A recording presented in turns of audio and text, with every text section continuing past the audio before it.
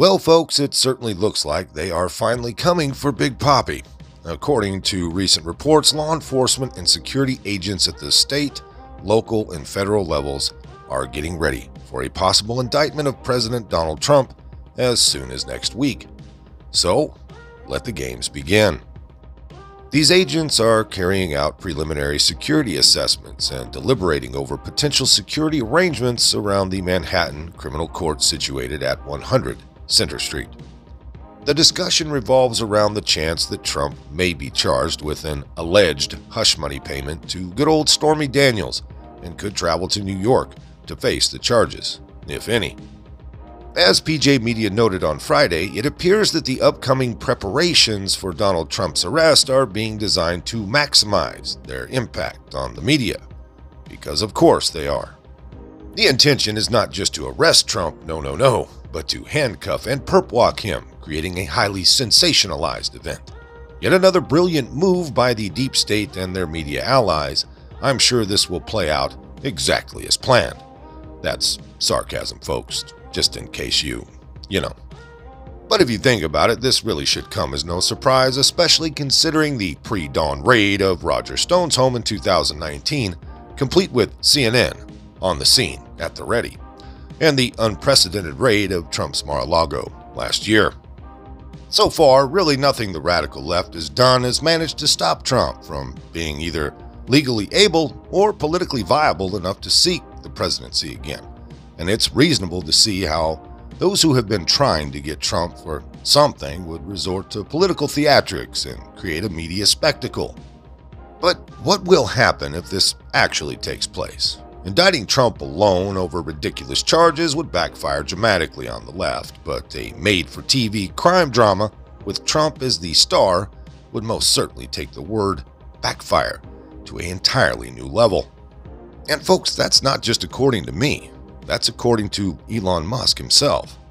Quote, "If this happens, Trump will be reelected in a landslide victory," Musk tweeted in response to a report about the potential pending arrest. Now, it's not yet clear if this arrest will indeed happen, but for what it's worth, Stormy Daniels has not had a lot of luck in her ridiculous grudge against Trump.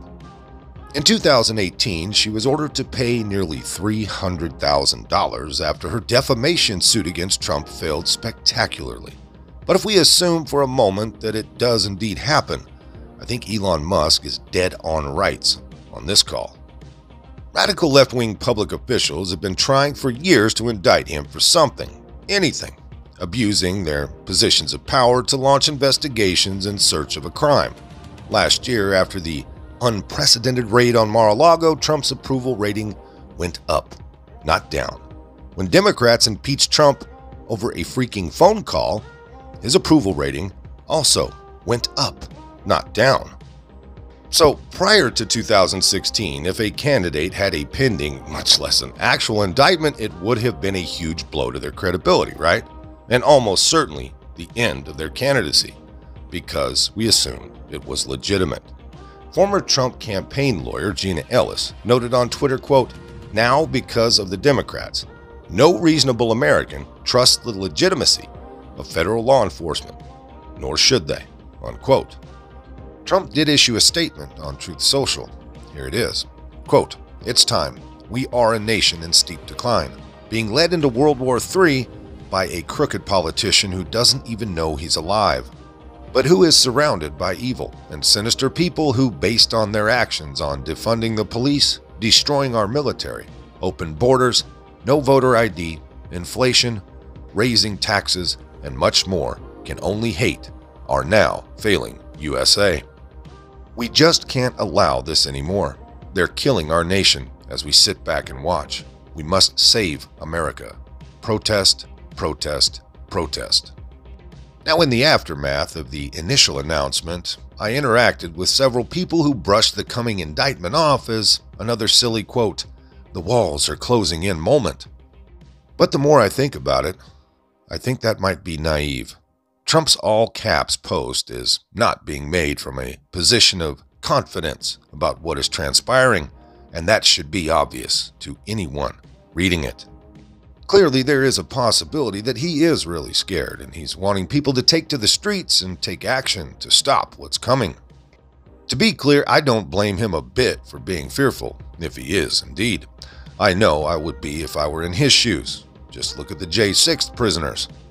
He's facing a deep blue Soros district attorney's office that has spent 2 years ginning up a legal theory to go after him with, on a charge that almost no one else would be hit with. And if you think about it, it's unlikely that they would be following through with an arrest at this point if they didn't really at least believe they had the goods. So what does that mean in practice, the goods? In this case, don't have to mean a sound prosecution. It just has to be a prosecution that can convince a far-left jury in Manhattan to vote guilty. That effectively is the biggest threat to Trump right now as it stands. He can have the best defense in the world, but it probably won't matter, given how hated he is in the jurisdiction that is targeting him. You know, I hate to say it, but just being honest, a lot of smart people, far smarter than me, can make a lot of very smart arguments against this prosecution, but if the deck is stacked before the game even starts, it will all be for naught. Wherever this ends up taking the country, one lesson should be clear. If you are high profile enough to be a threat to the Democrat Party, do not stay in left-wing jurisdictions. This kind of lawfare isn't going to stop. The left will do anything for power, as we all well know, up to and including bastardizing the legal system for political gain. Republicans need to balkanize, protect themselves, and be willing to use the same tactics being used against them going forward. Things are about to get real.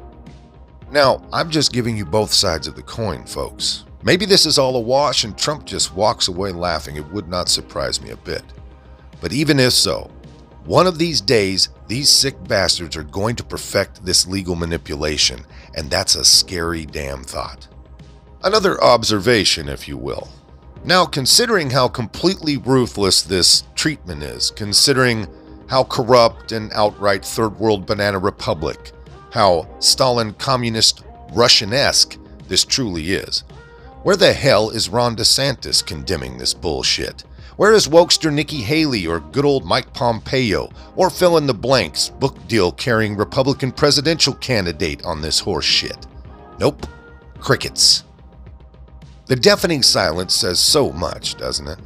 Gotta love these out of left field, can't plan on, can't really script situations to really show you what we are or who we are voting for. So in closing, certain rules in society will always apply. At the end of the day, Americans react accordingly when they see blatant abuses of power. And if Democrats insist on abusing the justice system just to carry out their partisan grudge against Donald Trump, they, not Trump, will pay the ultimate political price. Most of this came by way of PJ Media. If you liked it, hit that like button. Subscribe if you haven't. Leave a comment down below. There's a PayPal link in the description box, so please put $1 in the bucket on the way out the door. I'd like to thank everyone for all your donations. They're much needed and much appreciated. Now, with all that being said, we'll see you next time. Come on, move. Move. Easy, easy.